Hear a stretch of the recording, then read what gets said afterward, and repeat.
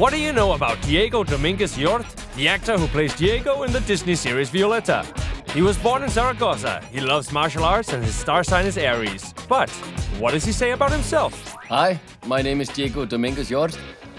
I was born in Zaragoza and I lived in Madrid for 3 years. Is music your passion? I started to sing when I was 7 years old, and step by step I transformed this hobby into a profession. And that's the thing with you. You want to get together. That's how it's always been.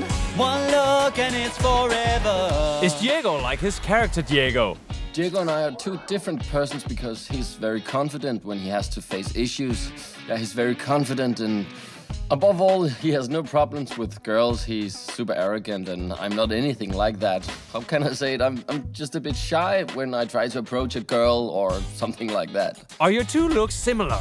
I think my character is inspired by rock music. He wears bracelets with skulls and stuff like that. And I wear button shirts and trousers. I really love being dressed up.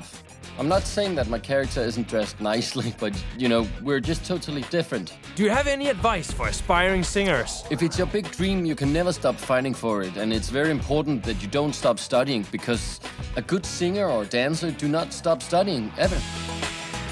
Greetings and big kisses to all of you who always follow Violetta.